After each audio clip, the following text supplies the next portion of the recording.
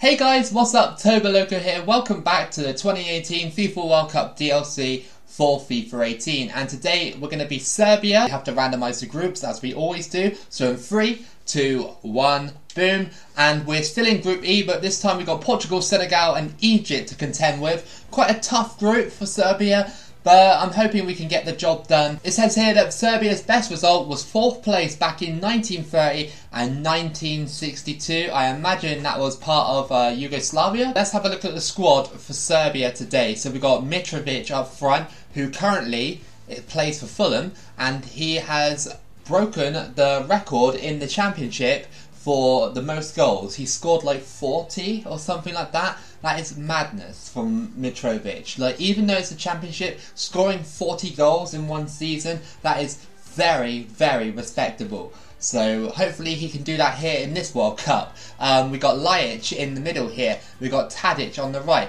We got Matic in the middle. We got Mitrovic in the middle.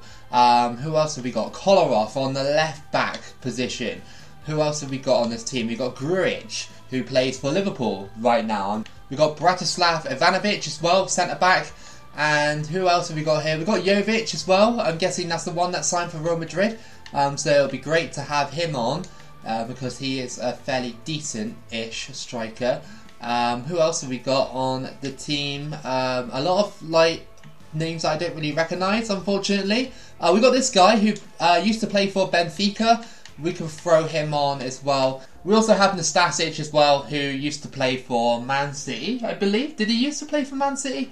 I can't remember, but yeah, I do know a few of my Serbian players, obviously. And our first match is against Egypt on legendary difficulty because, as I always say, it is the best way to play the game. First match then against Egypt, a tough match. Never underestimate Egypt. If you want my early prediction, I think if I'm lucky and get out the group stage, round of 16, I think. Round of 16 with Serbia, I think that would be a very good run with them. Obviously, we're getting through this DLC now. There's only, I worked out around about, I want to say 15 nations left that I want to use. Excluding Russia for now, because obviously current events and stuff like that. Serbia in 2022, they are going to Qatar, and I hope to see them do well in the 2022 World Cup. Here comes Kolarov off the bar. Kolarov getting forward and almost scoring there. I used Kolarov actually on FIFA 20 Ultimate Team. I used to use him on free kicks because his shot power would be like rated, I don't know, around about like 90 or something like that, which is insane for a left back. Through ball, Mitrovic on the ball. I doubt Mitrovic will be as good as he is right now, because obviously he's definitely developed since 2018, but I'm sure that he can still be effective. Here comes Kostic, twisting and turning in the box, into the middle here. It's Nemanja Matic, and it loops onto the crossbar. The keeper left standing. Kostic, that was a really poor shot. Mitrovic, he's still got it, and oh, saved by the Egyptian goalkeeper. A little bit of confusion in the box when I shot initially because it came off the defender, but the shot just wasn't powerful enough. Kolarov to cross this in. It's headed and just wide, and it's going to be another corner to Serbia. Kolarov to whip that in again. Headed again, and yes, we scored. Nice, and it counted as well. It wasn't offside or anything like that. And I think, was that Mitrovic that scored that? I'm not entirely sure. It looks like it. Bit of a random goal. I crossed it in, headed down onto the ground, and we just tapped it in. Nice goal. It was lucky it wasn't offside, and it was Mitrovic with the goal. I'm fairly sure he played for Lazio at this time. I'm not sure if he's still there though. He probably isn't. You know, this game is almost, well, it actually is 4 years out of date. Here comes Egypt, down to Salah. He's going to go for it, and he just puts it wide. We've got to watch out for Mohamed Salah because he will be dangerous, cutting inside the box and stuff like that. But Serbia are leading 1-0 at half-time thanks to that man there. And decent performance so far. I still can't get a hold on possession here. Egypt have done well to move the ball around and keep it away from me for quite a long time. But here comes Ljajic into the middle here. Back to Mitrovic. He's going to go for it. It's blocked. And again, oh, how did you put that wide? Oh, Mitrovic! How are you putting that wide? It was right in front of goal. Egypt playing a very defensive game. So are Serbia, to be honest. I think this one goal might be enough to get past this stubborn Egypt side. It might not be though. Here comes Kostic. Back into the middle. It's Mitrovic, and yes, nice one. Finally we double our advantage, and that is 2-0 to Serbia. Nice one. And I like to see that Mitrovic actually has a proper character model, because he's got a tattoo on his neck there. That's good. It's not just like a standard player model like it was with like so many other players that you get on this game. Oh, hang on. Oh, that's going to be a penalty. I don't know why I pressed the X button in that situation, but okay, we gave away a penalty in the 93rd minute. It's just going to be a caution from the referee. Bit unnecessary, really. We didn't need to slide tackle in that situation, but it's fine, whatever. We'll see if we can save this penalty now from Mohamed Salah.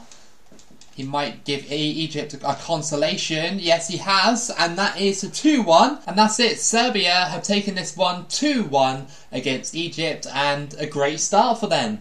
Good building block to get out of this group. Now it's either against Portugal or Senegal. So how did Portugal get on against Senegal? I imagine that was close. Oh, maybe not. 5-0 to Portugal. Here we go then, second match against another African team, this time Senegal. I would have said that, well, I still think that Senegal are stronger than Egypt because they've got better attacking options and better defensive options. But the way that Portugal dealt with them, 5-0, okay, well, it gives us hope that we can do the same. I don't see us moving the ball around too freely in this one, but that was an excellent ball, and oh, what a save, and a double save by the goalkeeper. Here comes Balde, running into the box. There's literally no one near him, and he almost scores straight up. Oh, that was just a little bit embarrassing from the Serbian defence, just letting him basically run in there and almost tap it in. Through ball, that's a lovely through ball. Into the middle, can we score? Yes, we have. It was a weak shot, but it doesn't matter. And Kostic has opened the scoring.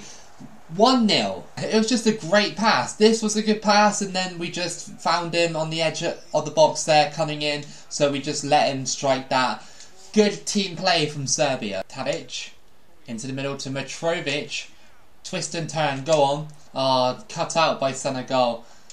Done pretty well here as Serbia to get forward. That was a brilliant ball, and oh, what a save. Some of these crosses by Serbia have been pretty much world class, and then but the goalkeeper just kept us out there. What a save.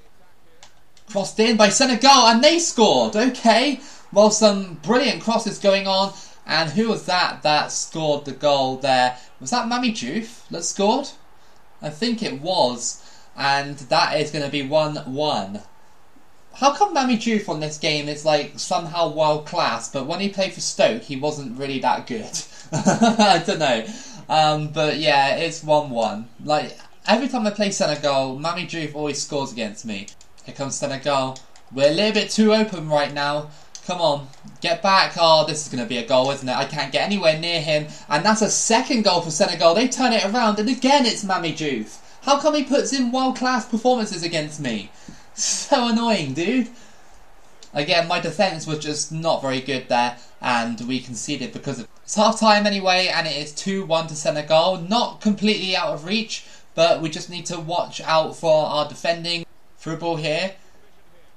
And we got it still. And we snuck it in, and it's 2-2. How did the goalkeeper not save that? It's Dusan Tadic with the goal. 2-2 now. What a game. How did we out-muscle this defender here? We pushed him over, and then we just slotted it in. The goalkeeper probably wasn't ready for the defender error. And yeah, decent strike. Why is the foot animation as well? I just noticed that. Why is the shooting animation so weird? So this guy, should we go for it? I reckon we should. Okay, it's deflected. Is that going to stay on? It is going to stay on. Oh, the header wasn't met. We go for it. Oh, again, just wide from Serbia. Through ball. Nemanja Matic. Back to Lajic. He's running. Lots of space. Into the box here. Grujic. He scored. Nice one. And the substitute has made it 3-2. And this is huge for Serbia. They could be going through on this result if it sticks like this. Great ball into the box here. And we score from that angle again. It seems like scoring from that angle is overpowered or something, because we just did it with Bric, who is obviously a substitute for Serbia. And yeah, 3-2. What a game. Uh-oh. Senegal into the middle. Get rid of it. Oh, I think that's gone out for a goal kick, I believe. And it doesn't matter actually, because we just won the game 3-2 and Serbia are going to the round of 16. Nice one. We dealt with Senegal quite well despite conceding 2 goals to that man there. He always puts in good performances against me. This one is for the top spot in the group. Both of these teams have 6 points. And Senegal and Egypt have been eliminated from the group stages. So we've got to put in a strong performance here against Portugal. These two sides have faced each other quite frequently in qualifying. I'm fairly sure there was like a moment of controversy. I can't put my finger on it, but something happened which made Ronaldo storm off the field against Serbia. Crossed in by Ronaldo, headed away by Serbia. They shot. Oh, what? That came out of nowhere. That was absolutely out of nowhere.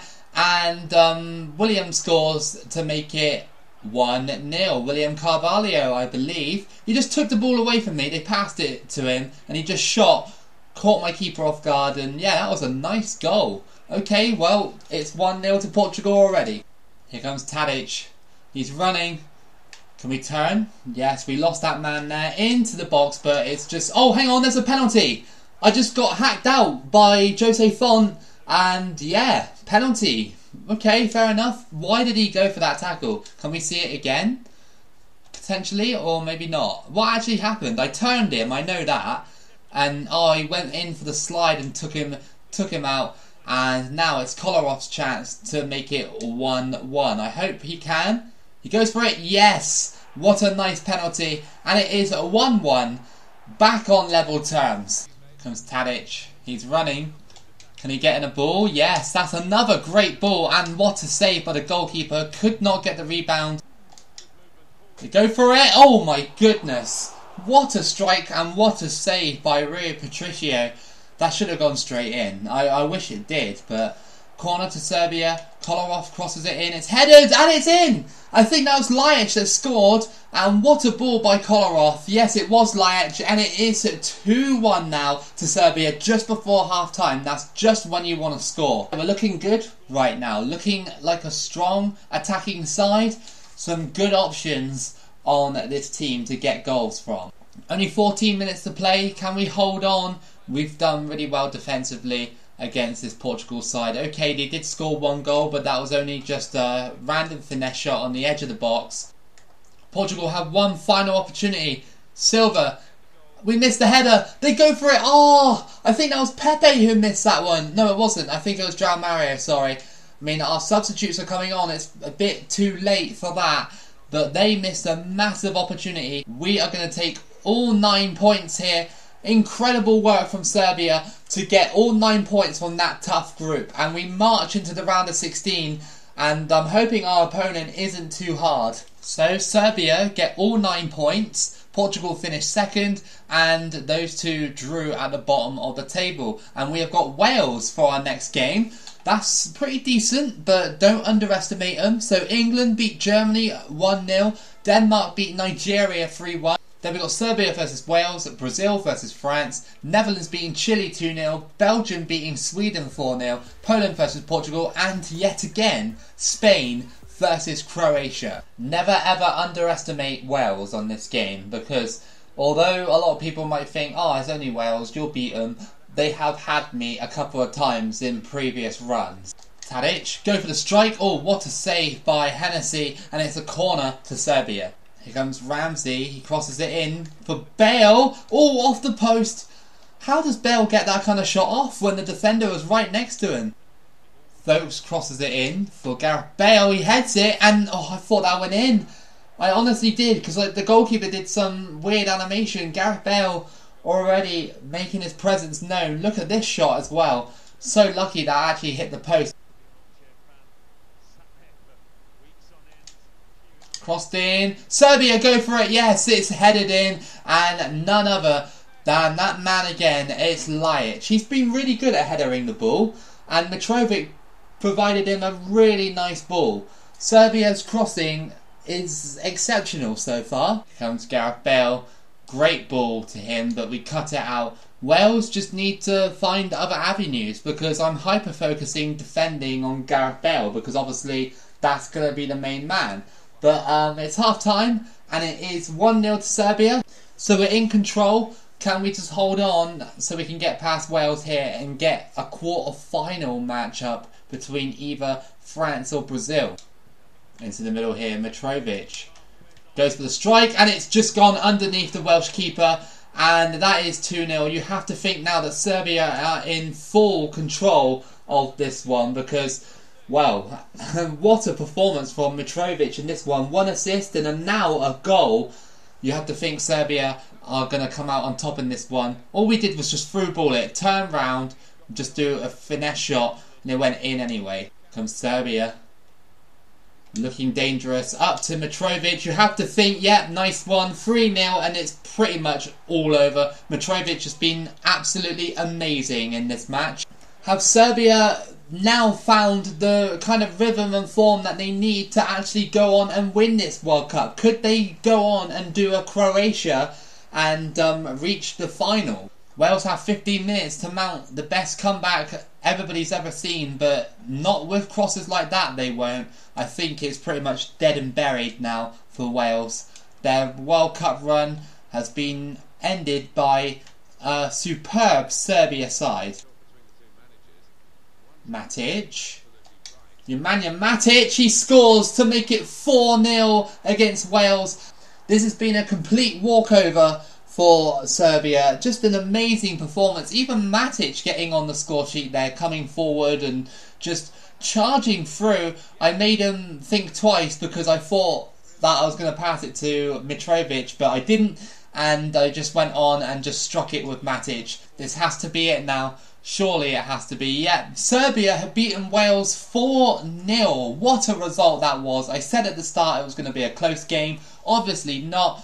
And that was an insane performance from Serbia. Can we take that kind of performance into the quarterfinals, either against France or Brazil? So who got through then? So obviously we did. So who do we face? It's Brazil. They squeezed by France 1-0. Poland lost against Portugal, and Spain beat Croatia. Here we go then, quarter-final time against Brazil. This might be where the run ends, but honestly, it's been a good run. Here come Brazil, Coutinho out on the wing, into the middle of the box. Gabriel Jesus, and he scores immediately in 6 minutes to make it 1-0 to Brazil. Couldn't stop him, and will this be an absolute rout for Brazil against Serbia here? Twisting and turning, he crosses it in, and Brazil almost got a second. Fabinho missing that chance. Just haven't been able to find any kind of movement in this game from Serbia. Every time I make a pass going upfield, it will get cut out or tackled like that. Neymar out on the wing. Will he cross it? No, just a short one to Fabinho. He goes down, and the referee has... what's he done here? Is it a goal kick? He pointed to the spot, and he didn't move towards it, so I was like, is that going to be a penalty or is that going to be a goal kick? And thankfully, it was a goal kick. It's half time and Brazil are leading 1-0 over Serbia. They have been the better team, but we've had a few problems getting forward and actually getting past their team. Remember, playing Brazil is no easy task on any of the World Cup games. Coutinho out on the wing. Crosses it in. Please get there. No! And they header it in. What was that defender doing? I don't think he was really paying attention. And I think Neymar scored that looping header to make it 2-0. And it seems like right now anyway that this lead for Serbia is not going to be overturned. Good header by Neymar. Like, pretty decent. I don't know what my defender was doing.